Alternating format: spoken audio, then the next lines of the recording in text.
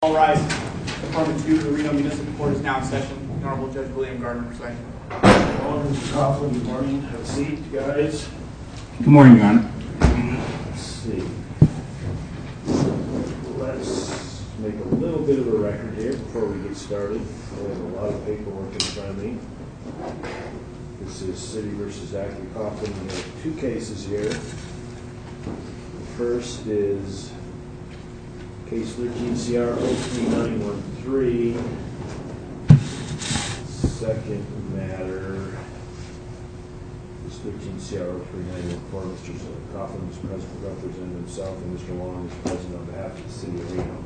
What I intend to do this morning, before we get started, before I hear from both parties, is I'm going to set a trial date today. We're going to set some deadlines in terms of filing any further pleadings or motions. I'm going to make a little bit of a record, and I'm going to rule on some of these motions that Judge Gale hasn't ruled on it and filed in this court. Your Honor, if I could just interject one matter. Go ahead. Briefly. I had tried to file a motion, respectfully tried to file a motion to disqualify. Disqualify who? Yourself, Your Honor. You try to disqualify everybody. Who do you think is going to handle your case? You want everybody disqualified. You want me disqualified? You want Judge Nash Holmes disqualified? You want Judge Howard disqualified? You want Judge Dilworth disqualified? Who do you think is going to handle your case over here at the court? I just asked that may I be able to serve this on you since I've been prevented from doing so. You can have a seat. We can do it in a minute. First, I'm going to make a record. Have a seat. Well, I'll give you a chance to do that before we leave today, and then we'll address that issue as well. So let me make a record first. In case number 13 CR 03913, this case is RPD number 13100306.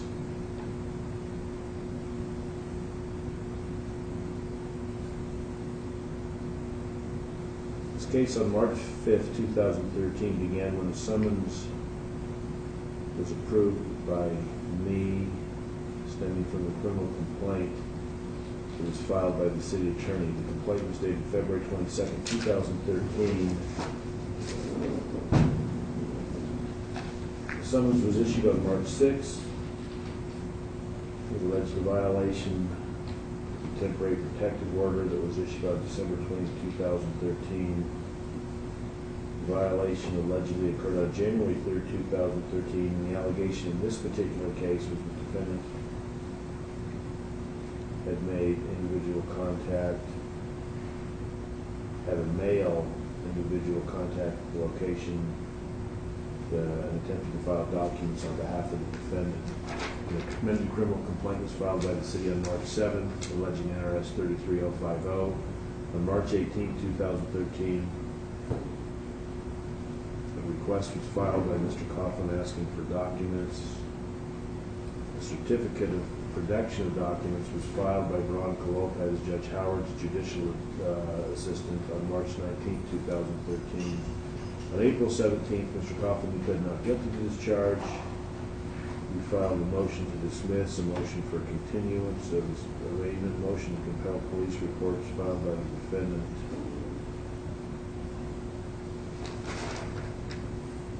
Your Honor, when was that motion filed? That motion was filed in this case on April 17, 2013. Thank you. On April 22, 2013, Judge Dilworth set an order setting a pretrial status hearing for May 13, 2013. On May 6, 2013, Judge Dilworth signed an order indicating that the motions that Mr. Coughlin had filed were not accepted for consideration in the case. On May 13, 2013, at the pretrial hearing, Mr. Coughlin waived his right to an attorney. On June 13, 2013, a motion in limine was filed by the Reno City Attorney. On June 28, 2013, Judge Dilworth entered an order regarding the motion in limine. That dealt with the Supreme Court decision. Don't interrupt me, Mr. Coughlin. Don't interrupt me. You don't like it when you're interrupted, and I'm not going to put up with any interruptions this morning. You're going to give an opportunity to talk. Don't interrupt me while I'm talking. You'll be given an opportunity, and I don't think you like to be interrupted when you're talking. Do you? I don't mind. You don't mind being interrupted? Well, I'm not going to interrupt you. I'm going to provide you the professional courtesy I expect you to provide to Mr. Wong and me. When I get to the end of making a record, I'm going to give you an opportunity, but we're not going to have interruption after interruption after interruption, all right? You'll be given an opportunity to address the court, Mr. Coughlin, and say whatever you need to say. In the meantime, please let me finish. The motion in limine dealt with the decision of Truesdell versus State of Nevada, 129 Nevada. The advanced opinion was 20 days, April 4, 2013. It was filed by the city attorney. Judge Dilworth ultimately ruled that the defendant would be precluding, based on the Truesdell decision, for making any collateral attacks on the sufficiency of the protective orders. So that issue's been resolved in both cases.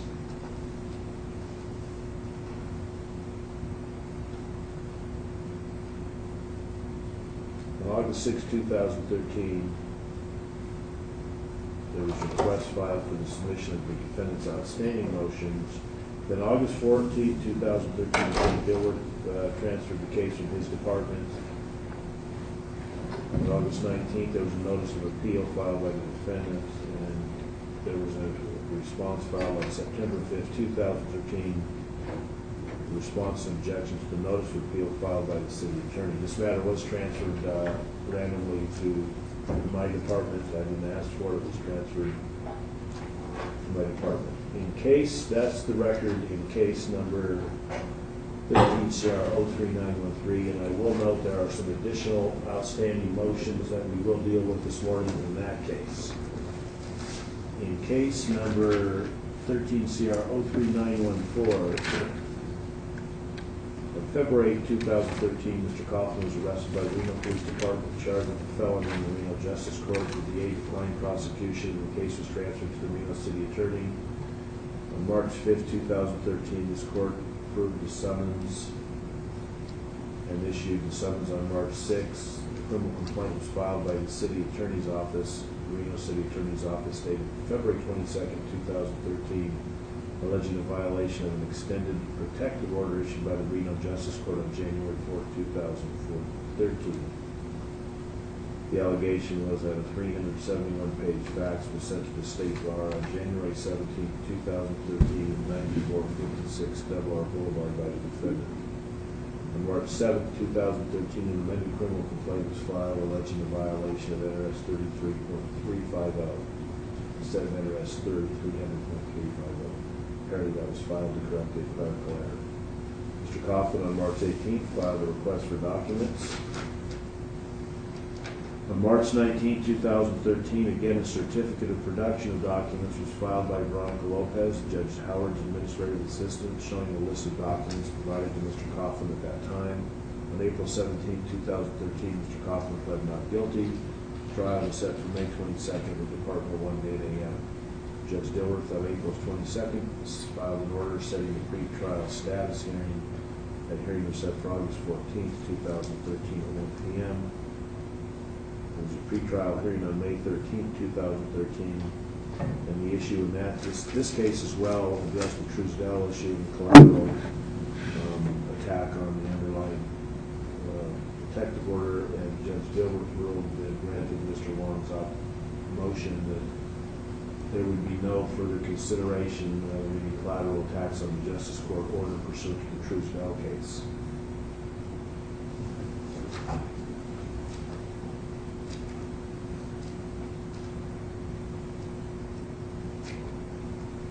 Again, that would be Joseph Truesdell versus State of Nevada, 129 Nevada, advanced opinion 20.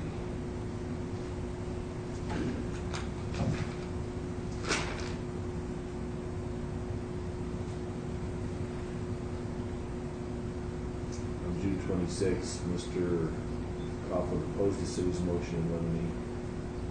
Ultimately, that was decided on June 28, 2013. The Department of 1 order which said at page 2, lines 11 to 12, Mr. Coughlin is barred from collaterally attacking the validity of the extended protection order in this prosecution for violating the order. On August 6, 2013, a request to submit outstanding motions and motion to proceed informal operators, request for audio and May 3rd, 2013, hearing filed by defendant in order by D1 dated August 7th, 2013. That was the caption on the motion. On August 14th, Judge Dillon transferred this case as well, just recused himself from the case and has to be reset for trial. Mr. Coughlin in this case, on August 19th, 2013, filed a notice of appeal. Mr. Wong filed a response and objection to the notice of appeal filed by the city attorney. That was filed on September 5th, 2013. That is where we are today. So what we're going to do today, Mr. Coughlin, I'm going to give you an opportunity to address the issues you want to address. I am going to set a trial date. I'm going to set some deadlines. I'm going to review the motions filed by Mr. Coughlin. And now, Mr. Coughlin, preliminarily, what is it you'd like to serve on the court? Yes, Your Honor. I was prevented from filing by the marshals a motion to disqualify yourself. Your Honor, it seems as though I apologize earlier. I didn't mean to interrupt you, but you were making your record, and I was going to ask you if it would be okay if I recorded the proceedings so I could. No, the recordings are being preceded. If you're, do you have any recording devices on you? Well, I believe that's a Fourth Amendment issue. Do you have any recording devices on you? Under RPC 3.5. I want him to have any recording devices. I want you to put them on the table. You're prohibited from recording these proceedings. These recordings are being preceded. I want you to put those on the table right now. Do you have any recording devices? You're ordering me. I'm ordering you to do that. Yes, I am. Okay. Go ahead and put them on the table right now before I'll we do proceed that. further. But I will say an open refusal I would like to make, but at the risk of your marshals are glowering over me now, I'll place it on the table. There's no battery Put in it there. on the table. But I don't think this can record, but Good. These recordings are being recorded. Given your multiple appearances in all the courts here in Washoe County, Mr. Coughlin, including this court, you know that you have access to the transcripts at a later date, so your request to record is denied. They're being recorded. Now what did you want to serve on the court? and will I have this, can I get a copy of the audio of this? You can get a copy wherever you want. Also, same as you've always had an opportunity to get No, I copies. haven't for What's months. the This court motion? wouldn't What's the give me- motion you'd like to make? Wouldn't give me the audio where they're attempting to disbar me now in that Judge Nash Holmes case. I couldn't get the audio for months from this court. In this case, you'll have a chance at some point to get the audio of this proceeding. In the meantime, you had a motion you wanted to serve on the court or some paperwork. You can go ahead and do that now. Yes, and if I can just confirm, the court has indicated that the court is now assigned this case? Because it wasn't my understanding that, I don't understand your question. so this case is now in Department 2? The two cases for the alleged violation of the restraining orders stemming from the conduct at the state bar offices are both being heard by Department 2 now by me. And that was determined when? That was determined 2 or 3, 4 weeks ago. And when was I apprised of that? I don't know.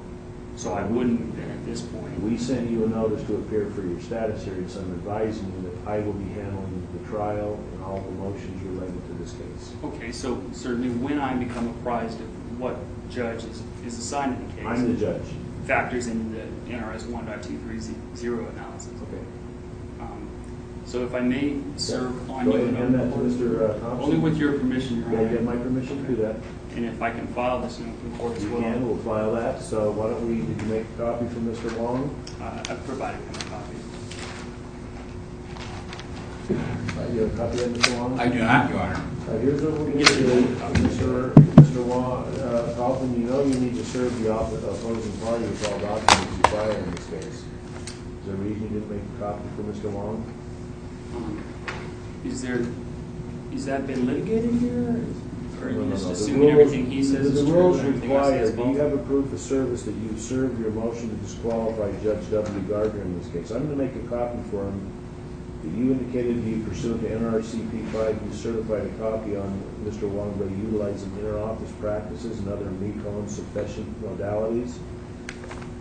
What does that mean? If Chief Wong would like another copy, I'd be happy to Here's give what I'm it. going to do. I don't see, Mr. Wong, have you received a copy of this? Your Honor, I have not received a copy of it. here's what we're gonna do. We're making a copy for Mr. Wong, and we'll file all these in the court right now. In the future, Mr. Kaufman, we say put together any service of any documents in this case must be made on the city attorney's office. Okay, let's go ahead and file them. Should be all the same. I'll file this all in. If I can just preserve, Your Honor, Hang on. that's my Hang objection. on until we get this done. Hang on.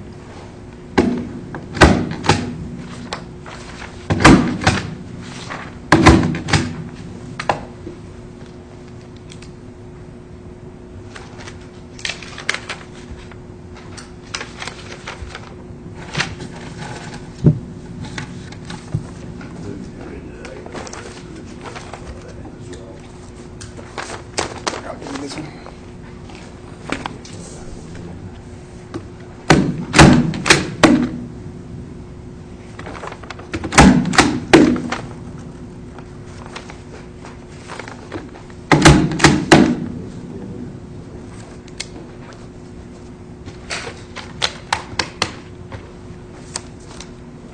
All right. I have the original, looks like Mr. Wong's been given a copy by the court. All right, the motion, let me take a look. This seeks to disqualify me, and it provides no points of authority, but it does indicate that the basis for recusal or disqualification of myself as the judge is set forth at the following link.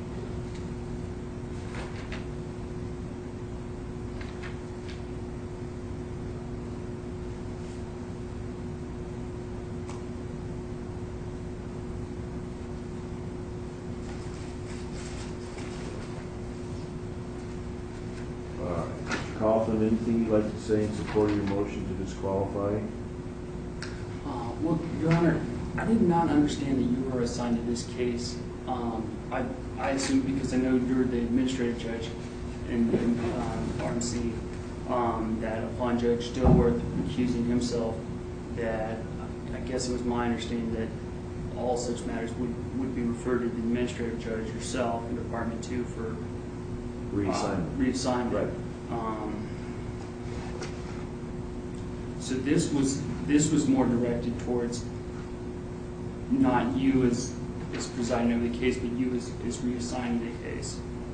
Well, what happens over here at the court, the case was not going to be reassigned to Judge Knapp's home. She had a conflict based on the fact she testified at your bar hearing, and we felt that in this matter that we wouldn't send it to her, so it was randomly, I left two judges, myself and Judge Howard, and it was randomly assigned with a 50-50 chance, and I got it.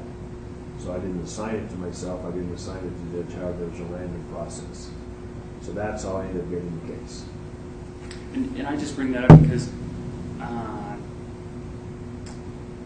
guess to the extent I might have another opportunity to file a more refined motion now that I'm better apprised just today that you are now assigned to both of these cases. You were randomly assigned to both of them? Well, correct, both cases. Was it whoever got assigned to one of them was going to get both of them? That was never Correct. just for judicial economy, or? Well, there's two different cases stemming out of different facts that allegedly occurred within a short period of time at the same location. So for matters of judicial economy and for benefit of the parties, they were obviously assigned to the same judge. So that would be yes. Okay, do you want to make, I'm going to set the trial date today, and I'm going to rule on these motions, but do you want to make any argument in support of your motion to disqualify me, Mr. Coughlin? I mean, you wanted to disqualify all the judges. Well, it's my understanding that the court must do nothing further now and must respond to this within 5 days by an affidavit. I'll probably go, is there a reason you filed this today? That's detailed here. And I'm asking you why you filed it today. If you knew why did you wait till 5 minutes before the hearing? Well, I was only apprised, and I would prefer to let the motion speak for itself, but I was only apprised that you're on these matters just minutes ago. Well, the motion says motion to disqualify Judge Gardner, so you obviously knew that I was the judge because it's contained in this motion. No, what this court sent me, I believe, and I don't have it committed verbatim to memory, but it did not say you were the judge on these matters now. I think it said it had been referred to the administrative judge pursuant to the recusal, and it was not my understanding. And Chief Wong and I actually had a conversation about this, and he indicated as well that it was not his understanding that you were assigned to these cases. Your Honor, I object to Mr. Coughlin making representations, not under oath, because he just made a representation as to what I said, and I do not recall making such a statement at all.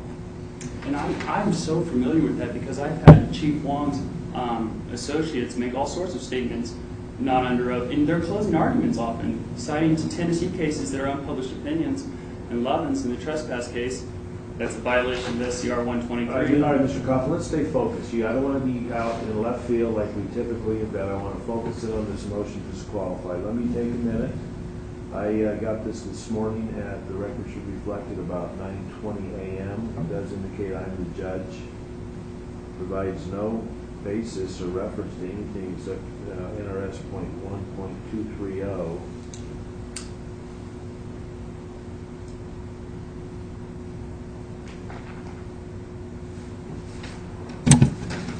Let me take a short recess, Mr. Wong, and make the party stand by. I'll be right back in the court.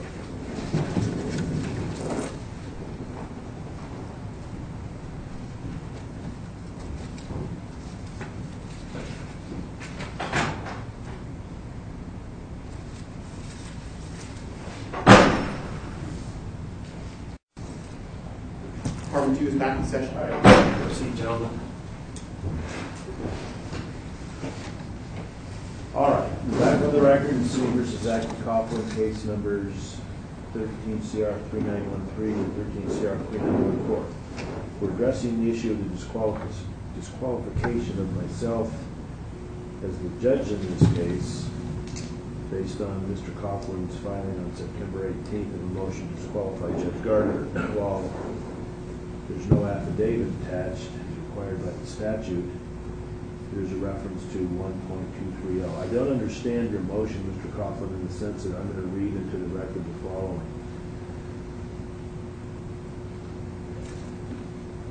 Comes now defendant Zachary Coughlin in good faith and not for purposes of delay declares under penalty of perjury that the basis for recusal disqualification of RMC Judge W. Gardner are set forth at the following link, which due to Collins' indigency is the only means of providing the RMC Collin has with such declaration in support of his motion to disqualify Judge W. Gardner for NRS 1.230, which is timely given some of the newly discovered information therein in the region of basis for asserting an excusable neglect basis for waiving and finding that such is not timely, and then after that is a link to something. Now, NRS 1235 sets forth the procedure for disqualifying judges other than Supreme Court justices. That Nevada revised statute requires that a party to the action pending in any court other than the Supreme Court who seeks to disqualify a judge for actual or implied bias or prejudice must file an affidavit specifying the facts upon which the disqualification is sought.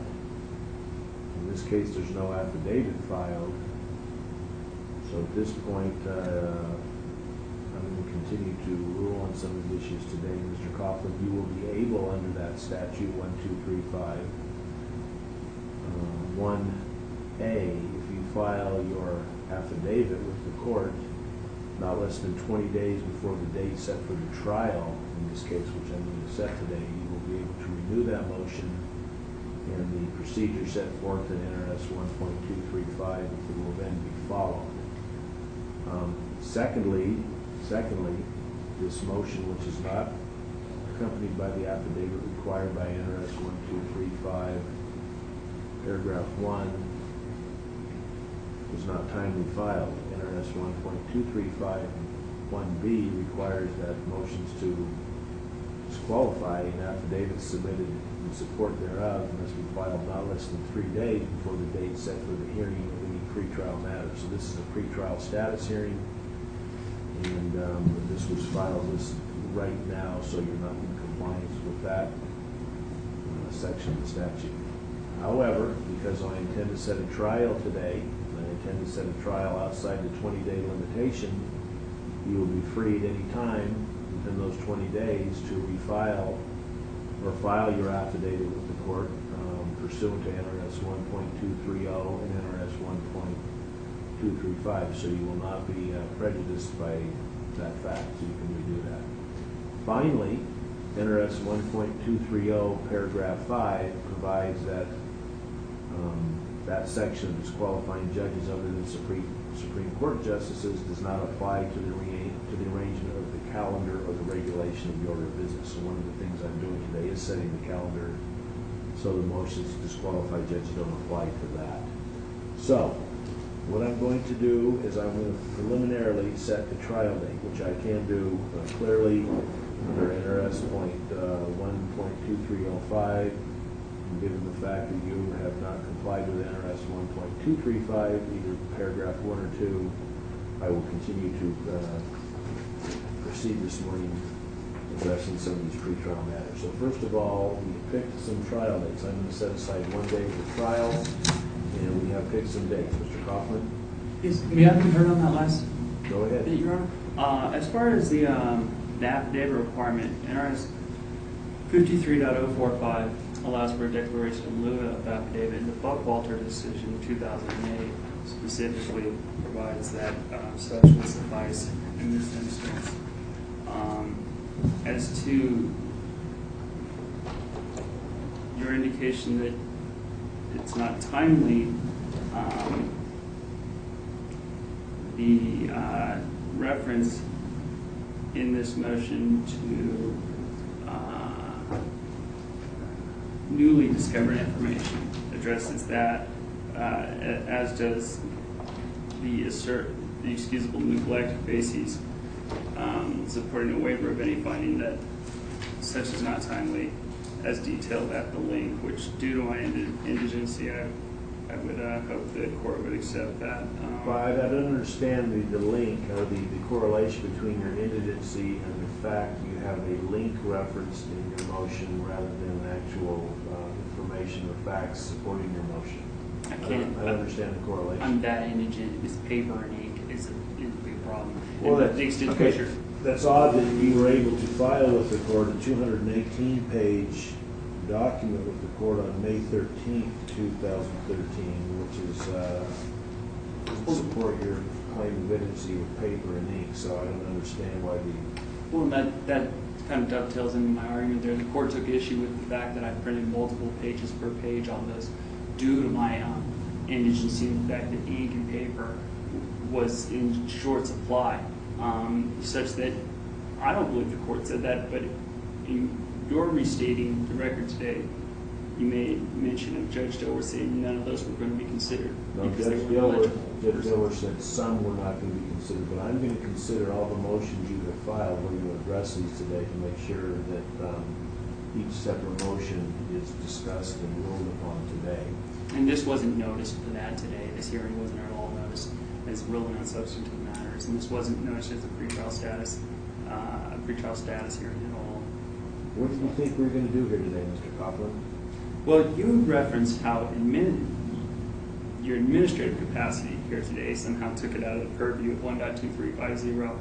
But I will just... No, I did not say that. You're not going to mischaracterize what I said. What I said was under 1.230 paragraph 5, that section for disqualification is not even applied to the arrangement of the calendar. That's what I said. And that's what I meant by administrative Well, what matters. you said and what you meant were two different things, so I'm just clarifying the record. So I'm going to set a trial date today, and I'm going to look at some of the days we have picked. This is drawn on now. The allegations allegedly occurred in this case back in January through a series of delays. The matter has not been in trial. What day was the wide open day, the first one? Okay, October 29th. Mr. Wong, are you available that day? Are your witnesses available that day? Mr. Hoffman, are you available on October 29th? Your Honor, for the record, I will make myself available on any date chosen by the court with regard to your question as to whether or not my witnesses are available that date, I would of course have to consult with them. All right, Mr. Coughlin, October 29th at 9 a.m., does that date work for you? I have similar indication with respect to what Chief Wong said as to witnesses. Right. As to me, I would indicate that I object to setting the trial date. I know it seems you are ruled on that, but I just don't want to waive it. What do you want me to do? Just not set a trial date? Is that what you would like me to do? I'd like you to respond. No, I'd like within you 5 to- days by affidavit order. Here's what I'm going to do. You're not in compliance with the statute, so I'm going to set a trial date pursuant to the state law. We'll set that for October 29th at 9 a.m. There'll be a trial in both matters. I expect both parties to have your witnesses ready. Your Honor, if I could, don't mean to interrupt, Your Honor. Well, you're go ahead. Go ahead. I do believe I have a trial in another matter, if not that week, shortly before that. Trial? What kind of trial? My own trial. For what? The Justice Court is having another prosecution of me. That was where the marshal threw me over a bench. Do you know, I'm going to find out right now if that's set for trial or not. Do you know for sure that's set for the 29th of October? No, I'm not saying it's on the 29th. I don't believe it is, but I'm just saying. But what is it? Did you know the trial date? I believe it's mid-October. Well, we're going to set it, I can take a break now and call the Justice Court and we can figure out, we can walk right across and find out what the trial date is on that. I think it's the 14th. Okay, then we're going to set this for the 29th, both cases. And I object to both cases being set at the same time. All right. Objections noted, both cases will be set for trial that day. That's 13 CR. What's the basis for your objections, Mr. Coughlin, having them both set that one day? Well, I mean, it's kind of a 2-for-1 for the court and the city attorney. It's not a 2-for-1 for me. It's prejudicial to me to have to try 2 cases at once. I object to both cases being randomly assigned to you. In what way? Any judge. I know you don't want the case heard by any judge. I think. No, that's not what I said. I don't want it heard by a judge who should disqualify himself. The cases are both set for October 29th. It'll be all day. I anticipate this won't take all day.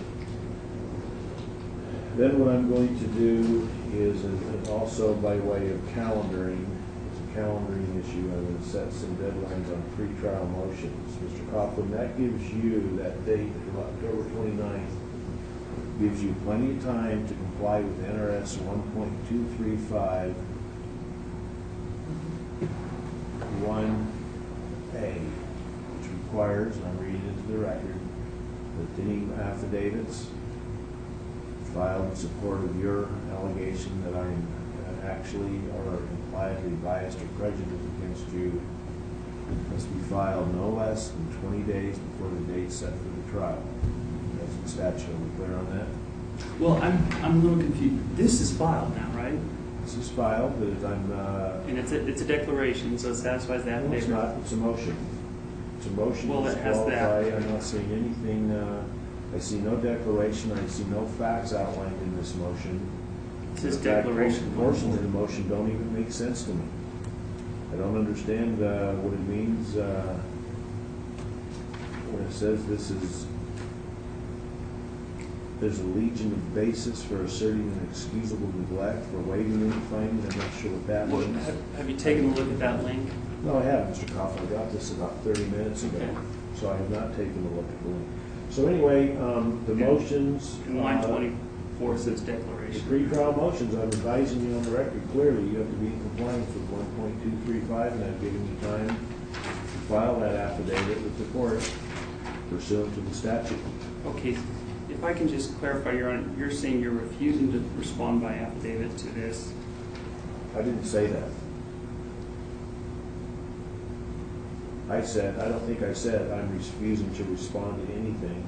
Not only is your motion not timely pursuant to NRS 1.2351B, it doesn't comply with NRS 1.2351, which I hope I've made clear for the record, because it doesn't contain an affidavit specifying the facts upon which the disqualification is sought. This is a declaration which satisfies an affidavit. I disagree. That's my ruling, so let's set some time deadlines as well. I'm going to set all motions that will be filed from here on in on the court as a matter of calendaring issues must be filed no later than 20 days before trial. Let's just go ahead and get that date right now so there's no question what that date is. Your Honor, Hang on, Mr. Coughlin. October 29th.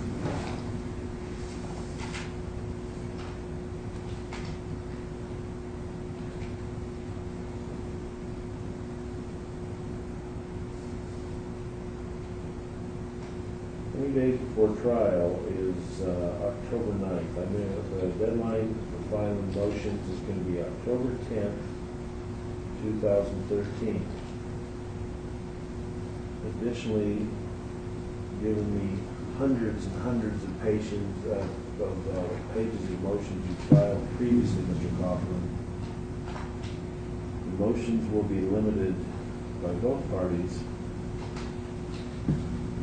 no more than 10 pages.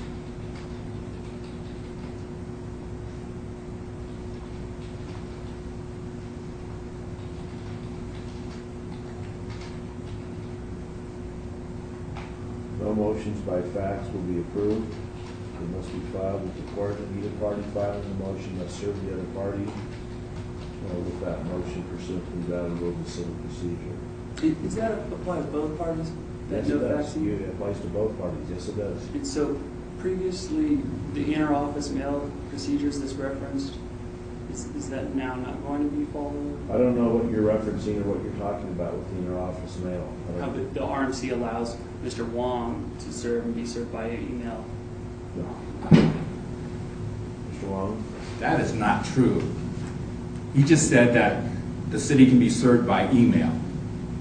That's not true. The court serves you orders by email. I've got No, let me 50 tell you. examples of that. Let me make it real clear what the parties will be doing here. On or before October 10th, 2013, all motions, pretrial motions related to this matter will be filed with the court. They will not be allowed to be filed by fax or any other method. The party wishing to file any motions will submit a original written copy with the court. And service must be in compliance and our without the rules of civil procedure. You're going to have to serve the city attorney's office, Mr. Coughlin, and pursuant to court rules. Can I be heard on that, Your Honor? Go ahead. I've been adjudged indigent in this matter. By who? By Judge Dilworth. Okay. Yet the court rules allow anybody, even those who aren't indigent, to file by fax. Yet you are now telling me I, the indigent, am held to a higher standard. No, I'm saying that neither you nor Mr. Wong are not allowing any fax motions, given your history of problems with faxing to the courts and violations, court rules, sending Extrajudicial source. hundreds of pages. I have a motion in front of me. I have several motions. Your administrative orders prevent me from faxing anything. I'm not allowing you, nor am I allowing Mr. Wong to fax any motions to the court. That's it. That's the court order. I'm asking you my indigence. If you have any motions, you'll file them in person. Those will be filed by October 10th, 2013 and served on the opposing party. I'd ask for an opportunity to explain why that's prejudicial. Mr. Coughlin, go ahead. Well, I'm indigent. I understand that. I have no money. I understand that. It's more difficult for me when you add more. Although there's 3 marshals in the room right now. When you add more hurdles for me that I have to cross over, such as where, and you did this in the last case, and you did reference extrajudicial source rule violative materials just now in referencing, which goes to the order from your sister that was a vacated order, which they're trying to disbar me now, even though she vacated her own order. So I don't understand what you're getting way out there, Mr. Coughlin. I don't understand why we're talking about whether motions should be faxed or not faxed. well, I mean, you said you wanted to hear some of the bases for disqualification. Assuming they're relevant. No, I think that's very relevant. Right. I've made my ruling. My ruling's So you clear. don't want to hear the bases. Motions must be filed no later than October 10th, 2013 at the Municipal Court by both parties. And that's like Reno RMC Rule 5D allows me to serve or fax file. Yeah, you've told me I can't. You've already told me that with your administrative order. Now, further, I have until 15 days prior to trial to file pre-trial motions. Yet in this case, like in the last case, you've extended that out further. I've You given cut me you out up to another 20 5 days. days. Correct, I've given you 20 days. Yeah, I'm claiming that's prejudicial. Okay, I'm giving It's you- indicative of a bias, I think. Okay, so you're claiming that by giving you more time, that prejudice. You've given me less I'm time. giving you more time. I'm That's giving 5 you less 20 days. It's 20 days you have to file things. That's 5 days longer than the 15 days. No, it's 5 days less I have. Okay, thank you, Mr. Kaufman. Your objection is noted for the record.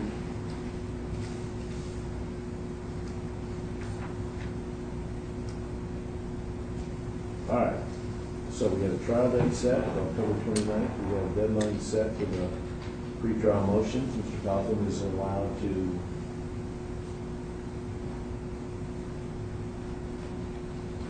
proceed under NRS 1.235 because I've given him enough time to do that.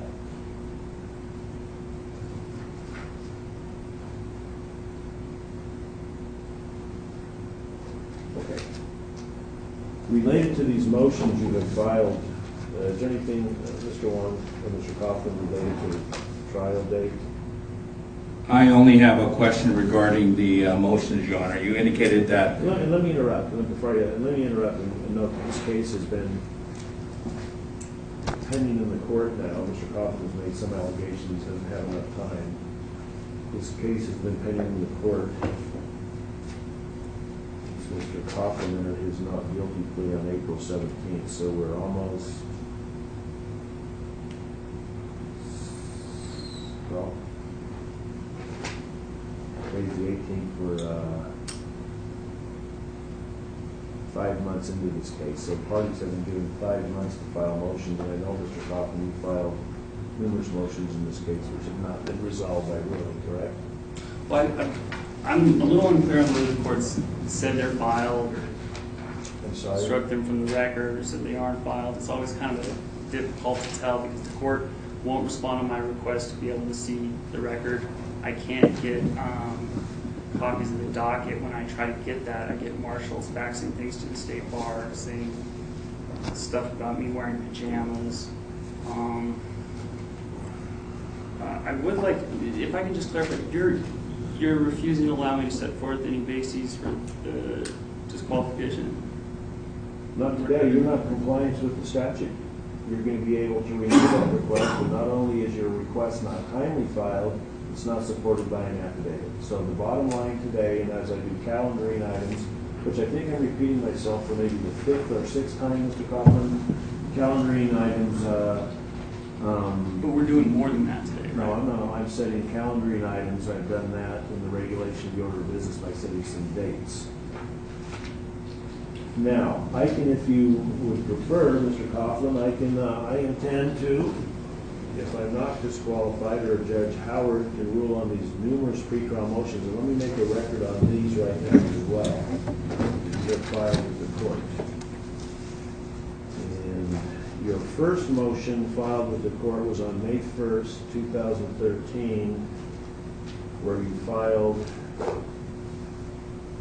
a very lengthy motion entitled, I'll read it to the record, an amended motion to quash service, motion to dismiss, motion for continuance of arraignment, motion to compel police reports, motion to set aside finding of probable cause, notice of interlocutory appeal as the finding of probable cause, motion to vacate notice setting, hearing, motion for continuance should trial date of 5/23/13 not be vacated, notice of non-service of notice setting, hearing, motion to proceed in form of papyrus and declaration of financial condition in support thereof, and motion for attorney's fees to be self-representing counsel, motion to disqualify Reno Municipal Court, Reno City Attorney's Office, notice of NRS 178-405, mandatory stay in light of suspension of trial on 11 TR 26800. That was filed on May 1st, 2013-534. Do you recall that? That's another case, you're violating 178.45 right now. I'm asking you if you recall filing this motion. You know, I just indicate I believe my participating any further in this today would be countenancing Okay. violation of both those stays. Okay. So, You also filed with this court on May 2nd, 2013, 346,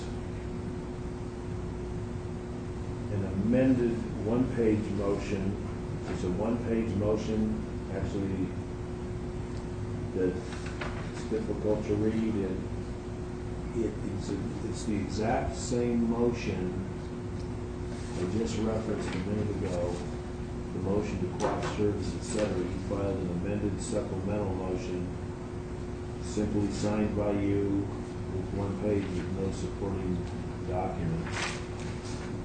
On May 2nd, 2013 at 4:01 p.m., you filed a handwritten motion called the motion to correct filing date on May 2nd, 2013, amended supplemental motion to quash, etc. That indicates that we handled two filings to Reno Municipal Marshal Copa on May 1st, 2013. See hole punches missing from May 1st, 2013.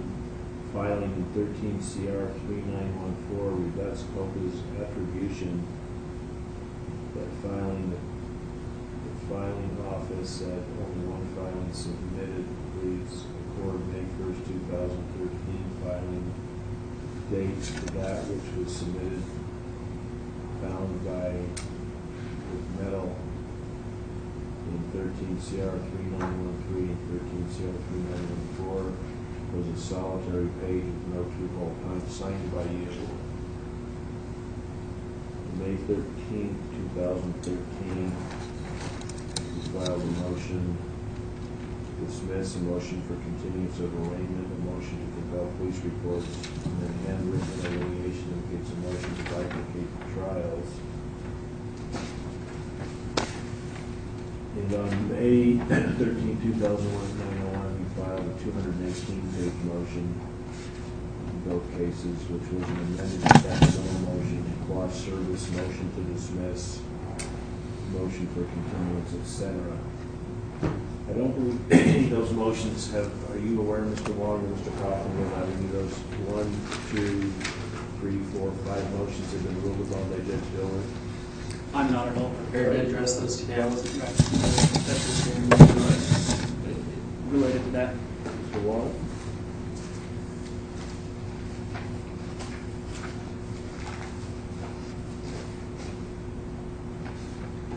Your Honor, with regard to the May 1st, 2013 motion, that I have just the first page of amended or supplemental, et cetera, et cetera, et cetera.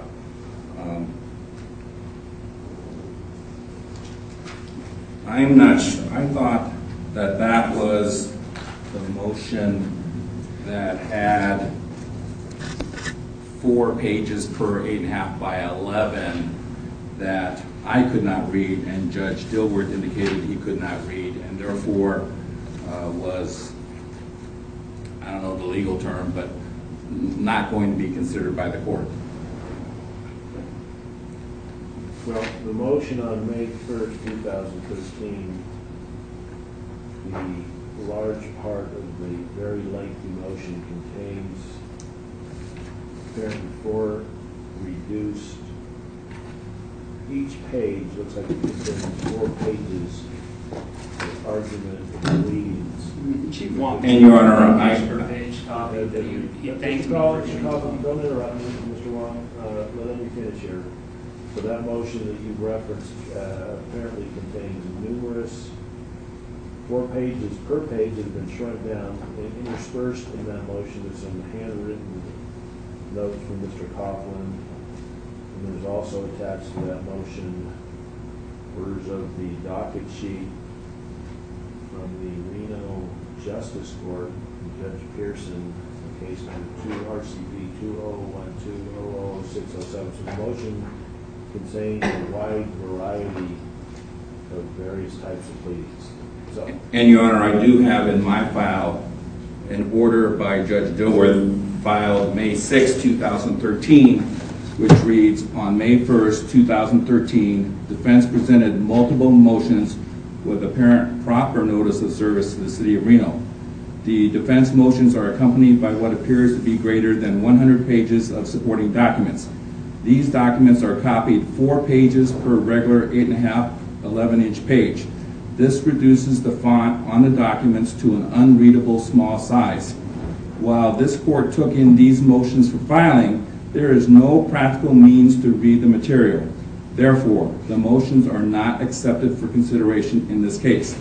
Therefore, the defendant is ordered to file full-page documents for the court's consideration. And based on that, it was my understanding that the May 1st, 2013 motion had been not considered. I do not have any motion from the defendant whereby he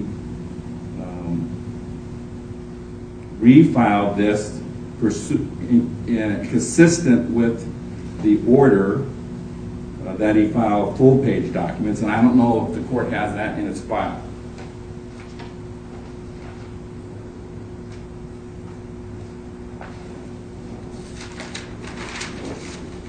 well, notwithstanding that order, I think in fairness to Mr. Coughlin, while these things are extremely difficult to read, they are readable. It's very difficult to read with exceptionally small font.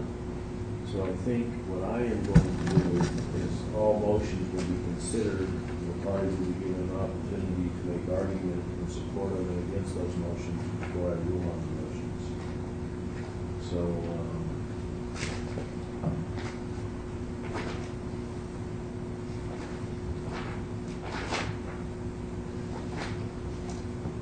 in regard to those motions, while, they're very difficult to read, Mr. Coughlin, and they don't make a lot of sense. I've read them. I've actually gone through the motions and read them myself. It took me half a day. I've read them. I'm going to give you the opportunity to address those issues today. I will note, Mr. Coughlin made some comment about not getting documents, and I referenced the certificate of protection of documents in both cases, signed by Veronica Lopez and filed with the court on May 19, 2013. She produced documents and provided the documents to Zachary Coughlin. That would have been, in each case, a summons, a criminal complaint, an amended criminal complaint, a declaration supporting her summons, a declaration of probable cause, an extended order for protection against harassment in the workplace issued by the Reno Justice Court. So those documents were filed, Mr. Coughlin. Mr. Coughlin, any documents you have filed, you should have copies of those. Mr. Wong, any documents you have filed, have those been served on Mr. Coughlin? Yes, Your Honor. Okay. Regarding discovery, let me get back to the scheduling issue. I got a note to do that. I expect all discovery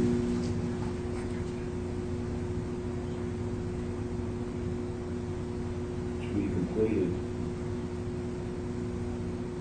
by October 10th. Mr. Wong, have you previously, and I'm going to ask Mr. Coughlin the same question, have you previously provided a list of witnesses to Mr. Coughlin within the calling the case in chief? Yes, Your Honor. Notices of witnesses were actually formally filed in the May 13th, 2013 hearing, and they should be in the court's file, and they were served on Mr. Coughlin. Okay. I have a copy of that filed on May 13th. Notice of witnesses, Mr. Coughlin. Do you recall getting a copy of that? Did I get a copy of the one Mr. Wong just referenced? Yeah, notice of witnesses in each case. Your Honor, if I can just... Now, let me ask you, did you get a copy? I want to stay focused. Did you get a copy of that or not? Of the notice of witnesses? Yes, filed on. I'd have to check my file.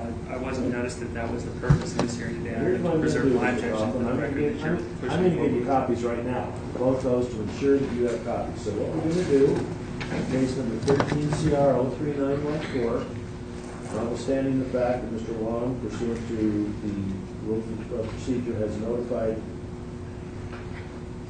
Mr. Coughlin with his notice of witnesses back on May 9th, 2013 by mail to 1471 East 9th Street, a copy of his notice of witnesses. I will go ahead and make a copy of this right now and deliver that to Mr. Coughlin. I also see Judge Diller's order dated May 6, 2013, referencing the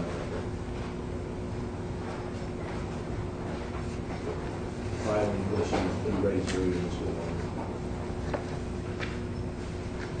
Your Honor. Oh, sorry. I don't know when I can talk. For the record, given statements, we're giving, the record should reflect Mr. Coughlin has personally handed notice of witnesses filed May 13, 2013 by the Reno City Attorney's Office in case number 13 CRO 3914. So that issue is resolved. So let's take that together. And for the record, Your Honor, I have not received any notices of witnesses in either case from Mr. Coughlin. Okay, Mr. Coughlin served pursuant to the rules of the intended colony witnesses in the case in chief. Pursuant to state law, you need to notice Mr. Wong, and that needs to be done at least 20 days before trial. The intended colony witnesses in the case in chief. And you comply with the statute like Mr. Wong has done. We'll get to the other information in the other case.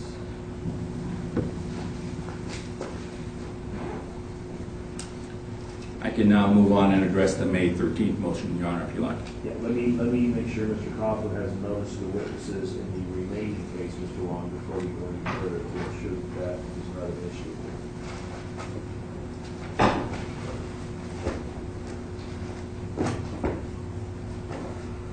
This would be case number 13 CRO 03913.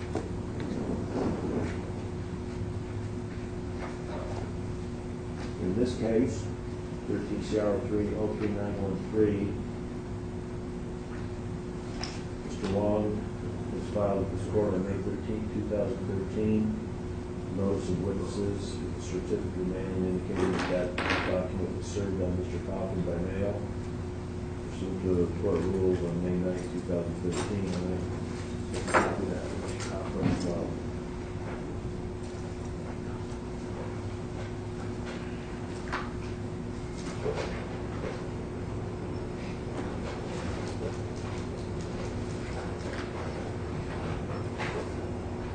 And I want to address the issue of discovery as well before we move on, as again is a administrative calendar matter. All right, the record should reflect that Mr. Coughlin has been delivered a copy of the notice of witnesses filed pursuant to NRS 174234. Filed in this court on May 13th, and that was 5 witnesses in that case. All right. Mr. Wong, let me ask you, and I'm asking Mr. Coughlin the same question. Have you provided all discovery to Mr. Coughlin as required by state law? Your Honor, the discovery issue was addressed at the last pretrial status hearing with Judge Dilworth. Mr. Coughlin was under the mistaken belief that we had to deliver discovery to him.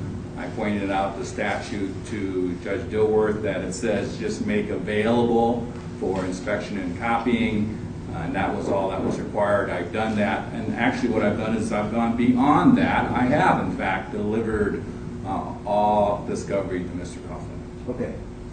Mr. Coughlin, have you provided all discovery required by state law to Mr. Wong? If I can object to Mr. Wong has not been sworn, and he's sitting here saying all these things. He doesn't need to be sworn. Well, he just said I needed to be sworn. I didn't ask you. Whatever Mr. Wong thinks, whatever you think, I'll make the final decisions. I'm not requiring your sworn testimony, nor am I going to require the sworn testimony of Mr. Wong for making arguments. You didn't say that when he said it, though. Mr. Coughlin, no one's going to be sworn. Did you provide discovery as required by statutes to Mr. Wong? Mr. Wong hasn't had anybody come down. I don't have to serve it on him. I don't know how you think he's going to get it if you don't serve it Well, on how him. was I going to get it? Well, you got it. Mr. Wong got delivered copies, did you not, Mr. Wong? Yes. Mr. Coughlin, He said something about I made it available to him for copying. And he's indicated that you were personally served and given all the discovery required in this case, Mr. Wong. The statute says The prosecution need only make it available for inspection and copying. I have done that. I have gone beyond that with regard to defendant provision of the discovery.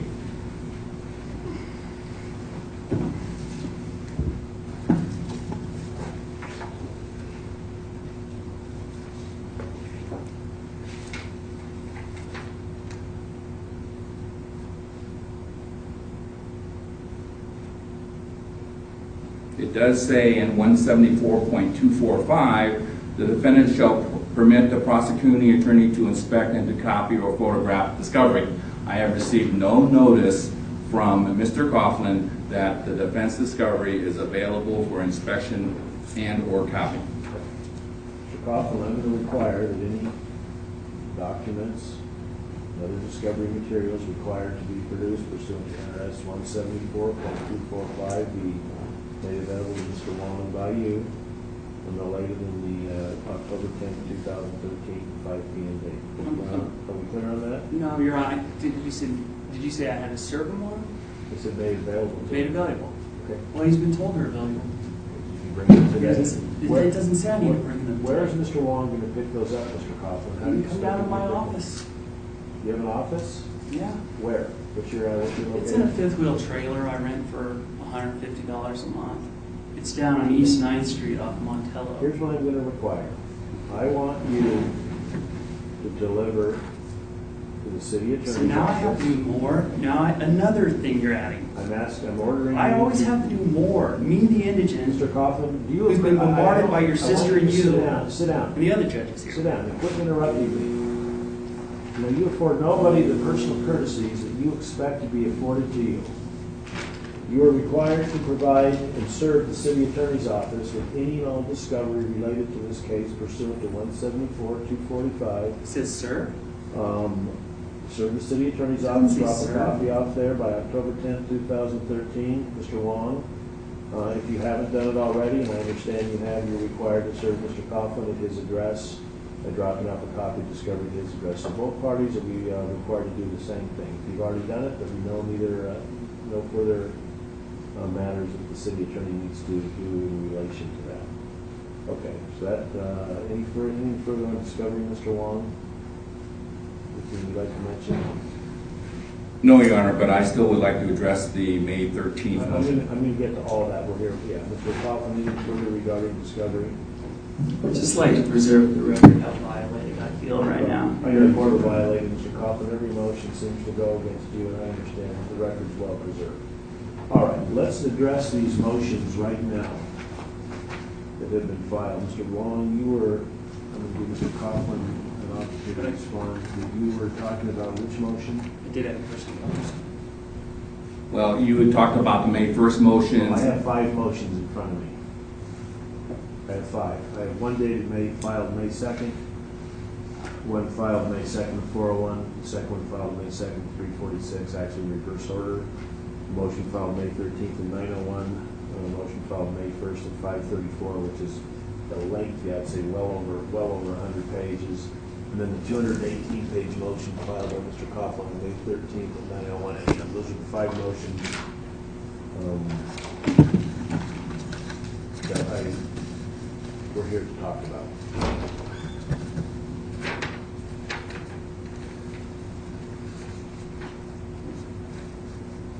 Mr. Coughlin, let me ask you this. These are your motions. The motion filed on May 1st, this amended motion to quash service, motion to dismiss, et cetera, et cetera.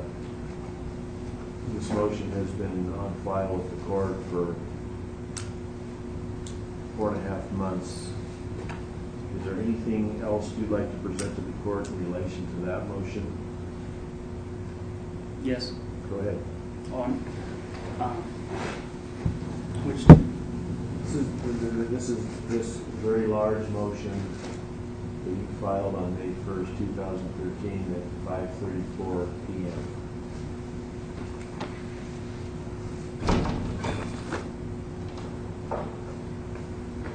Yes, I would. I'd like to present that to the court after I get a response to my affidavit. You'd like to what? After I get a response to my motion to disqualify, I'd like to present that to the court. Okay, fair enough. What about anything you'd like to supplement to your motion filed May 2nd at 3:46 p.m.? I'm going to set all these for a hearing to address these motions prior to the trial. Anything you'd have to offer in relation to that? That's an amended supplemental motion to quash service that contains nothing, by the way. Did you recall that? Do you have a copy of that? Well, I recall there being some problems with Let's give Mr. Coughlin a copy of this. A copy for him and Mr. Wong. This is your own motion, which I would believe you have a copy of.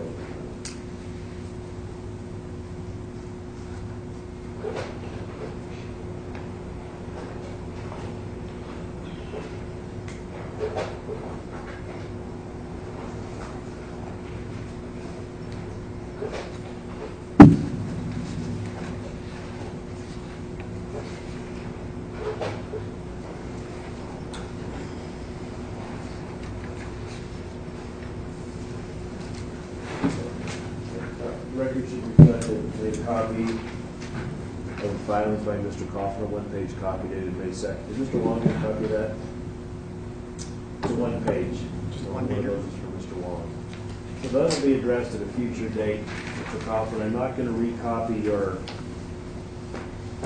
exceptionally lengthy motion filed on May 1st, 2013, May 34, 534. Mr. Coughlin, do you have a copy of your motion filed May 2nd, 2013 at 4:01 p.m.? It's not this one, because this is 346. Yeah, this is the 4:01 one you filed at 4:01 p.m. This is a handwritten motion to correct filing date. Do you recall? Do you have a copy of this? Yeah, that's what I was referencing earlier. When you were saying, well, there's nothing on this one. And I was saying, well, there were some problems, and we had to, and I had to file that to try to correct it because. Do you have a copy of this? I think I do. Yeah. Let's make a copy for Mr. Coughlin, make sure you get them. Make one of those for Mr. Wong as well. Thank you. Your Honor, earlier you referenced some difficulty reading this. I actually asked Judge Dilworth if I could provide a digital copy to the court, and I did to Mr. Wong for his convenience of the 1 page per page because I recognized him. I referenced that it was difficult to read, but it was legible and readable because I read it. Well, may I provide the court a digital copy for the court's ease of reading? I have no problem reading it, so you don't need to do that. There's a Well, copy. you indicated it was difficult. Yeah, but I read it. It's difficult because of the size of the font. You're saying, no, I can't provide you a digital copy? No, we have a copy already. We don't need another copy. We have a copy on file, Mr. Coughlin. No, another copy is not necessary. It would be duplicitous in this case. But The may I? record should reflect that Mr. Coughlin's been served a copy of his motion to correct filed on May 2nd, 2013 at 4:01, and a copy's been given to Mr. Wong. Finally, the other issue we're going to raise, I won't rule on these today because I'm going to allow Mr. Coughlin to give him time to file his affidavit to disqualify myself. But the other motion that will be addressed at a future date is the motion filed May 13, 2013 at 9:01 by Mr. Coughlin. Do you have a copy of that, Mr. Wong? Your Honor, I do not, and I have comments regarding that motion. Okay, go ahead, and I'll allow Mr. Coughlin to respond. Your Honor, This for the record is motion to dismiss, motion for continuance of arraignment, motion to compel police reports, and motion to bifurcate trials. Go ahead, Mr. Wong. Your Honor, I was present at the May 13th, 2013 pretrial status hearing. And this is as an officer of the court, I will tell you my recollection of what happened. That hearing was scheduled to begin at 9 o'clock. And Mr. Coughlin was present in the courtroom. He ran out to the clerk's office, filed that motion. I believe that's why it shows 9:01 a.m. Came back into the courtroom. We conducted our pretrial status hearing, and the fact that he had just filed that motion was brought up. And my recollection of what happened is on the May 13th pretrial status hearing, it was very apparent that we were going to continue the May 28th trial.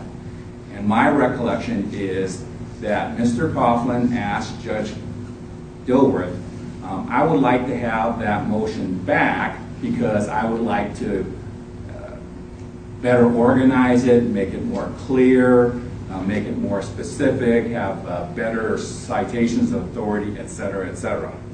And because the May 28 trial date was going to be continued, I believe that my recollection is Judge Dilworth said, that's fine, we're giving you the motion back. Apparently what happened, according to what I've been informed, is that Mr. Coughlin wouldn't take it back. And so that's why that document is in fact in the court's file, and there is a file stamp on it. Now, in preparing for this hearing, I requested from your judicial assistant the ability to review that recording. And I know it was a very long hearing, 2 or 3 hours, but I was willing to listen to it. And this all occurred toward the end to see if my recollection of what occurred did in fact occur, that it was Mr. Coughlin requesting that the May 13th motion be given back to him, Judge Dilworth granting that, and so I think that that would clarify the status of that May 13th hearing motion. Unfortunately, my office does not have the software to run the audio. I've asked for permission from the Reno City of Reno IT department to download that software so that I can listen to that audio to confirm my recollection of what happened, but I haven't been able to do that. Do you have a copy of this motion, Mr. Wong?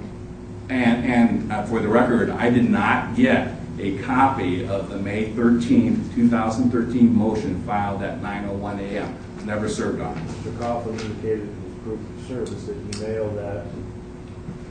He either faxed, emailed, dropped off at their office, and placed a true copy in the mail to Allison Ormus and to John Caddick. Did you serve that on the city attorney's office, Mr. Coughlin, do you recall? I wasn't noticed that that was the purpose of this hearing today, so I'm not prepared to respond to that. But I do find it rich that Chief Wong, who's prosecuted me for criminal trespass, where Richard Hill burglarized my home office. Well, you actually convicted me of that, and they're trying to disbar me of it now. But he burglarized my office incident to that. You didn't want to hear it. You didn't want to hear about all this civil law stuff. But the fact is Nevada law, Article 4, Section 21, says it applies across the states, across all the counties, equally.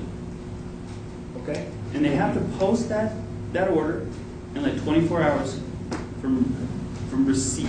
My question was, did you serve this motion on Mr. Wong? And the reason I'm going into all these service issues and this and that is that I find it rich that the city is taking this stance on service. Okay, Mr. Wong. When they're not too into burglary. Let me ask you this. Did you serve this on the city, yes or no?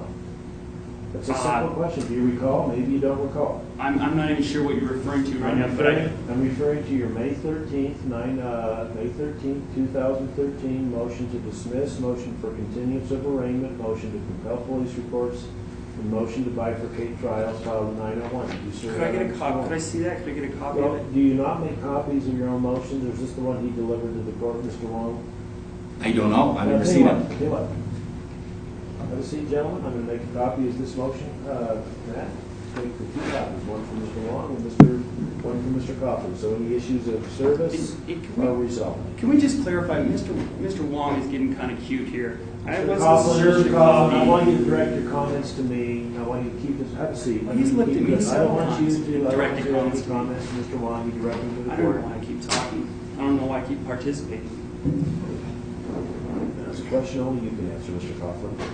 In the meantime, I have in front of me a motion, 218 pages, filed May 13, 2013 at 9:01. Again, with numerous documents per page, referenced earlier by Mr. Wong. And do you have a copy of that? I'm not making a copy of this for the party. Do you have a copy of this, Mr. Coughlin? The largest motion you've had filed in the court history of this court. Do you have a copy of it? I couldn't understand. You had the papers in front of you. I couldn't understand. You said it's the largest motion in the history of the It's an court. amended or supplemental motion to quash service, motion to dismiss, motion for continuance of arraignment, motion to compel police reports, motion to set aside finding of probable cause, Notice of interlocutory appeal as to finding the probable cause, motion to vacate, notice setting, hearing, motion for continuance, should trial date of May 23rd, 13 not be vacated, notice of non-service of notice setting, hearing, motion to proceed in the form of operas and declaration of financial condition in support thereof, and motion for attorney's fees to be self-representing counsel, motion to disqualify RMC and Reno City Attorney's Office, notice of NRS 178405, mandatory stay in light of suspension of trial, and 11 TR 26800. That's the motion you filed on May 13th at 9:01. Do you have a copy of that? What I said before you went into that is that you had the papers in front of your mouth, and I wanted to know what you said. Do you have a copy of it or not? You Yes or said no? something about the longest motion in the history of it. The record should reflect Mr. Coughlin has refused to answer the question. It's unknown whether he has a copy of his own motion because he has not answered that question. Well, I think I have a copy of it. Good. You do have a copy. I would think so. Okay, I would always go with your motion. Okay. Well, and I also copied Mr. Wong on all of these, so I have digital proof too that he has copies of all of these. Now he's going to want to mince words and say, "Was I served? Wasn't served a copy of this, Your Honor?" He's going to want to go into that. He doesn't mind if people are burglarizing my law office, trying to get me disbarred. But I mean, you know. Those are the 5 motions that one of the municipal court judges will rule on after Mr. Coughlin files his affidavit pursuant to NRS 1235. So in fairness to you, Mr. Coughlin, those motions won't be ruled on by me today, but they'll be ruled on by some judge down to the retrial. That's why I gave you the opportunity to supplement any of those motions this morning. Mr. Wong? And my question is, what is my required response time to these motions, especially the ones I just became aware of and was served? So these... And for the record, I was unaware of the May 13, 2013 amended or supplemental motion to quash service, et cetera, et cetera, et cetera. I have 2 motions filed on May 2nd. 2 motions, one filed on May 1st and one filed on May 13th.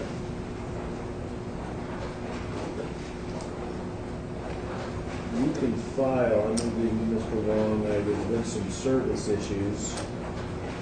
I'm going to give you those today. I'm going to give you, how much time do you need to respond to those, given the fact you're just getting some of them today?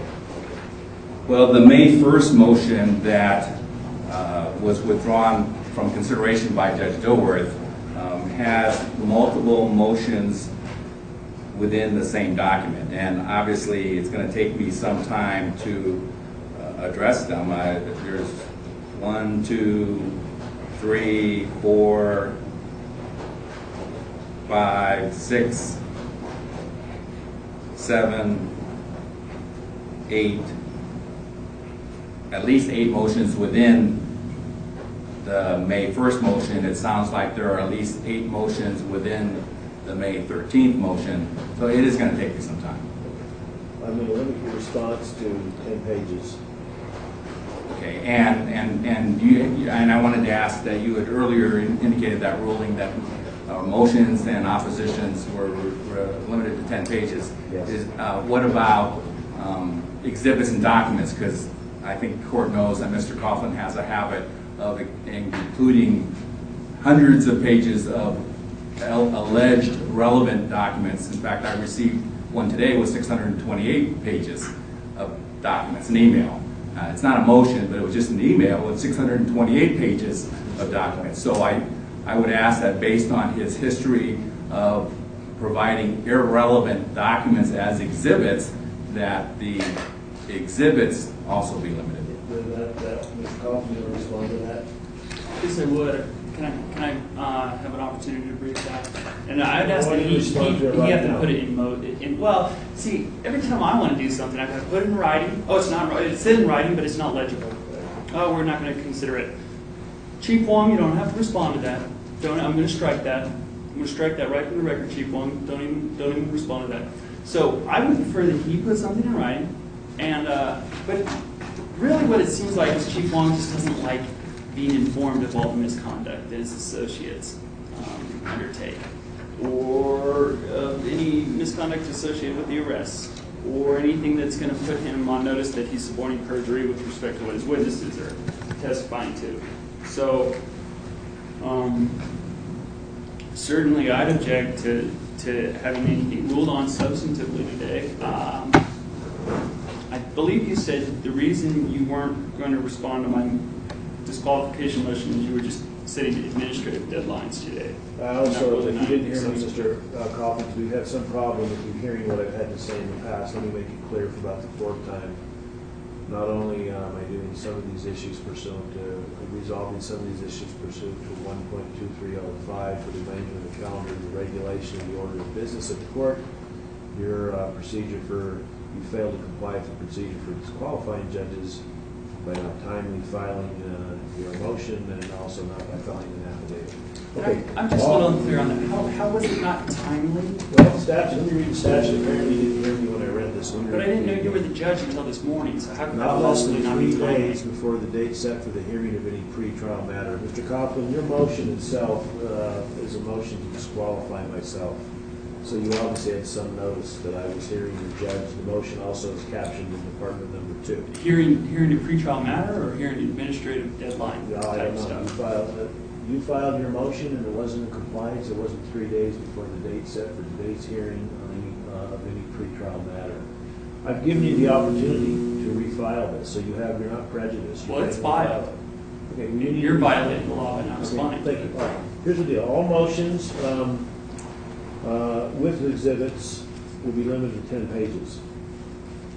So no motions will be, any motions filed in contrary to my order and in excess of 10 pages will be dealt with in time by ordering the parties not to. All motions will be limited to 10 motions with exhibits. All right. We then reset a hearing date. Mr. Wong, we'll do that right now, actually, to deal with these motions. Trial is set for the 29th. The motions must be filed by the 10th.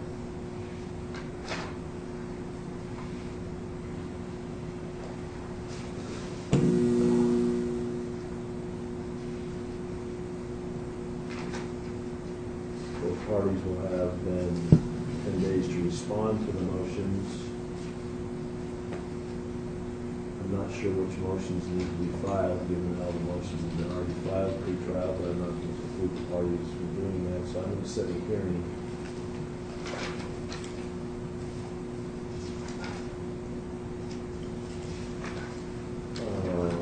That will be on Tuesday, October 22nd. I'm going to set a hearing at 9 a.m.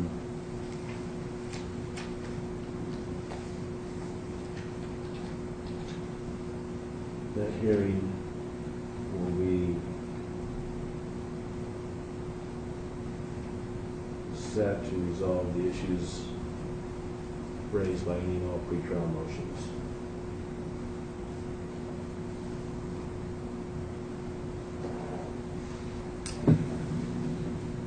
That'll be the hearing on defendant's 5 motions.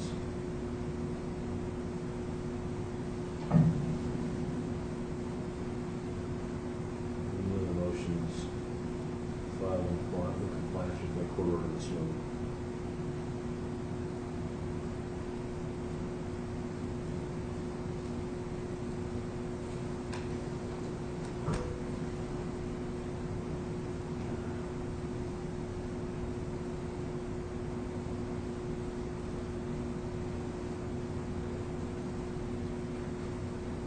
Mr. Coughlin, in regard to the scheduling issues and the regulation of the order of business of the court and the arrangement of the calendar, do you have anything else you'd like to offer to the court? May I get a copy of the audio of this hearing, Your Honor? I believe Judge Dilworth ruled that I get a copy of every hearing. We'll give him a copy of the hearing. I'll give Mr. Coughlin a copy of this. As soon as So try to convenient get it for the as soon court. as possible. How do you want us to get you that copy? email would be great. I hope that'd be easier for the court. I'm And I not know- sure. We're gonna make you a hard copy. We'll notify you in writing that it's available for pickup at the court. You can come down and pick it up. That's more difficult. That's why I prefer That's the email. way it's gonna be. You'll come down and pick it up if you want it. We're giving it to you for free. We're taking the time to do it. And I'm making an order that you can get it, so you come on down here and get it as soon as we notify you your 9th Street address and it's ready to be picked up. You can come down and pick it up. Can I have it mailed to me? Certainly. We can mail. Are you getting the information we mail to your house? I believe so. Okay, we'll mail it to you. When we get that ready, let's mail it without delay, a copy of that. If you don't have it in 2 weeks, Appreciate that. send me something in writing indicating you've not got a copy. I just know the judicial resources, I think, moving in the digital direction might cut down Well, we're some gonna- of the cost of stamps and We're going postage. to give you a copy of it for you. We'll absorb the cost of the mail. I appreciate it, Your Honor.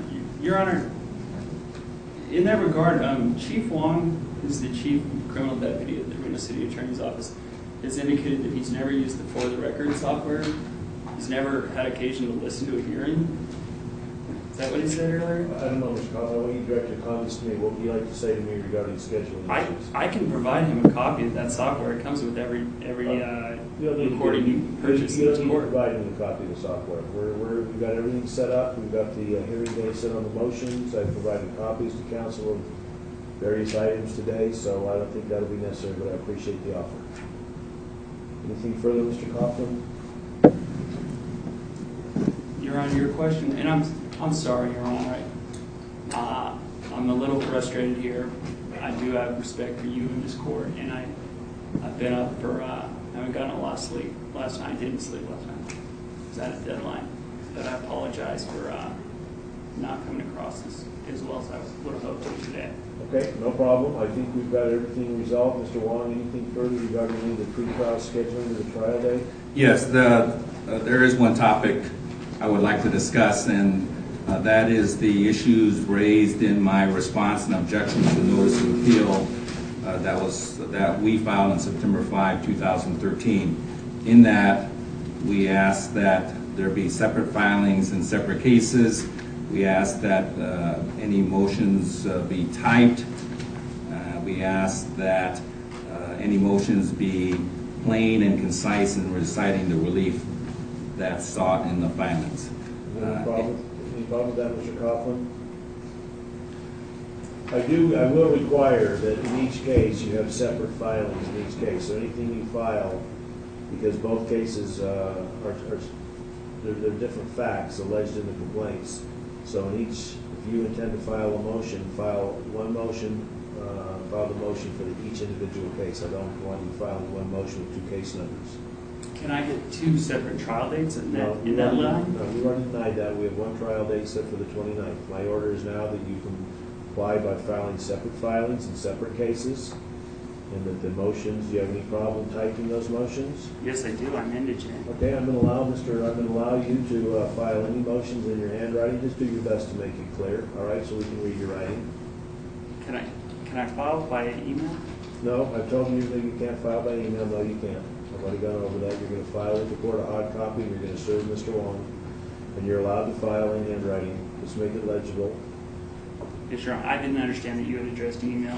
I'm trying to be careful not to go back on things you've ruled on already. I understood you said faxing, so I No apologize. faxing, no emails. All your motions will be filed by dropping off a motion not in excess of 10 total pages with the court, and that's to be served Can I- pursuant to can I state mail law. it? What's that? Can I mail it? Yeah, you can mail it. Now, can I serve filings by fax on Chief Wong?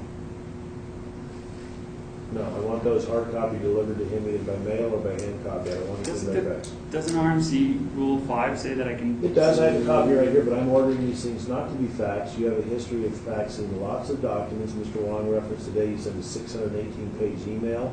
Your motions will be filed with the court, and a copy served in accordance with Nevada law in the city attorney's office, and it won't be by fax. No faxing.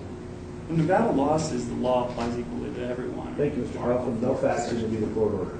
All right? No faxing. If you fax it, I don't consider it compliance with my court order. And you referenced an email as a basis for No, I'm saying that alleging you that I have sent emails. voluminous faxes.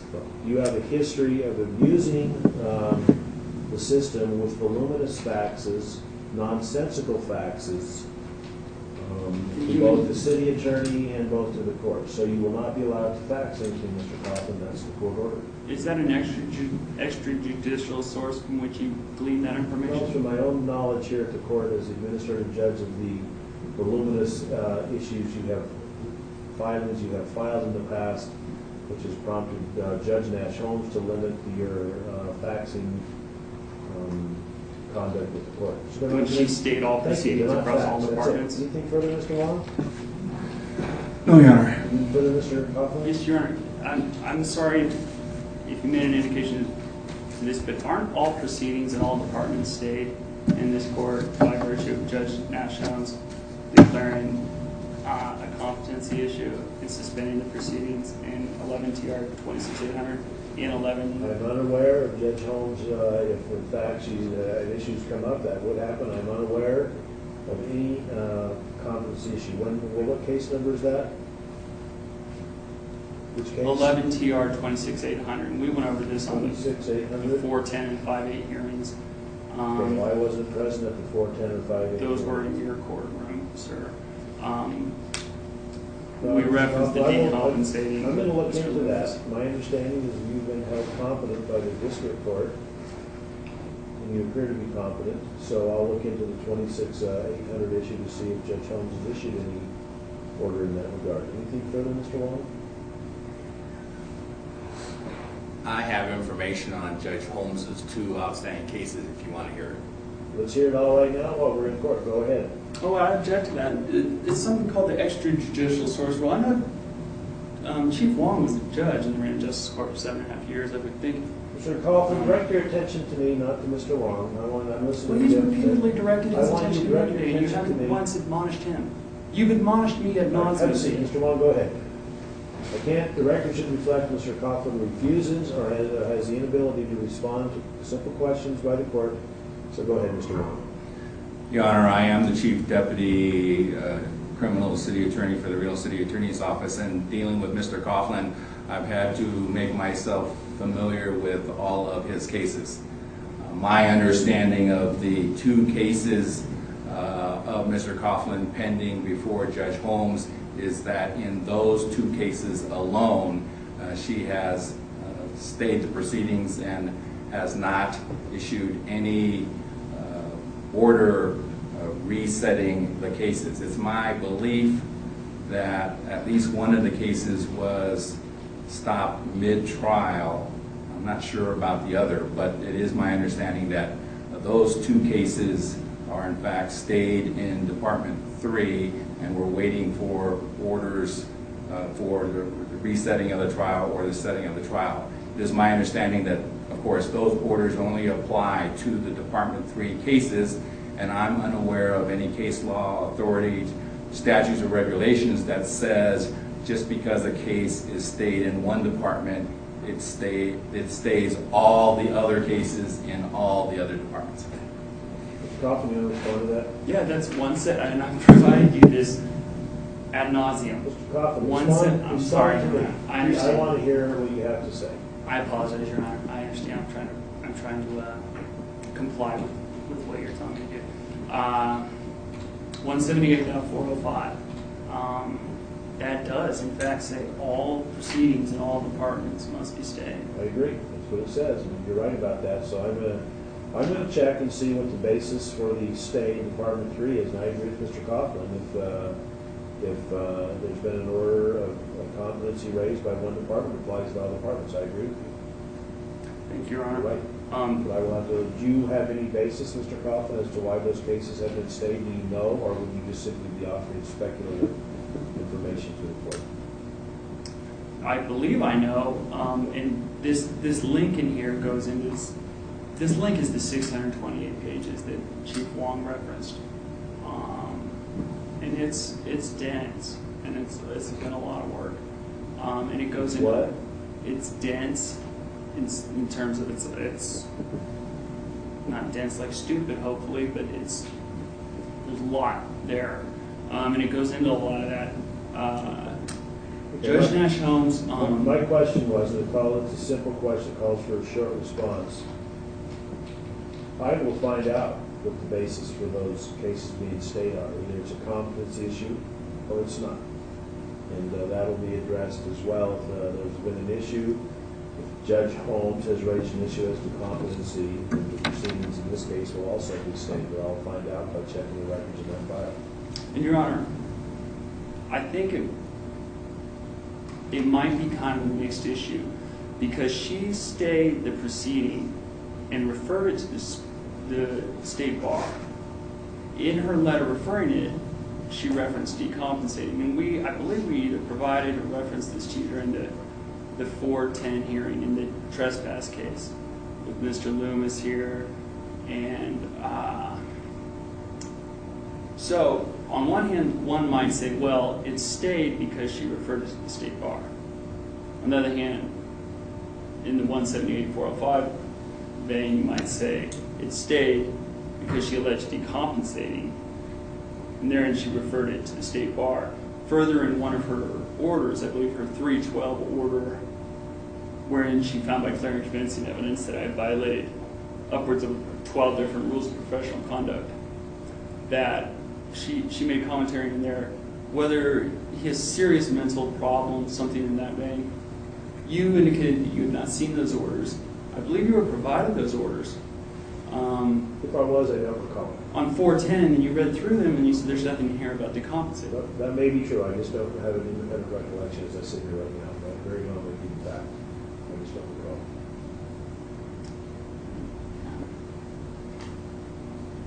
So, All right.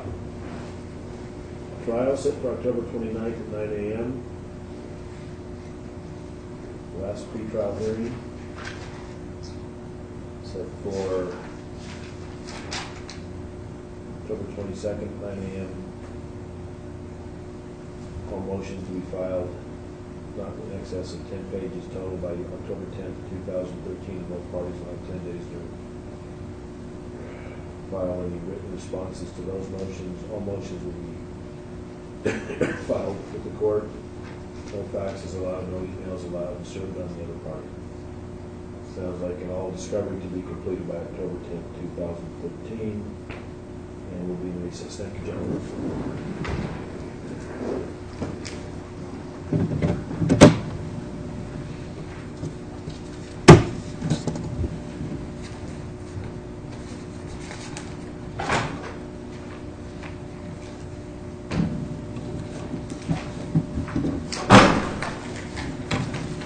Print out a copy.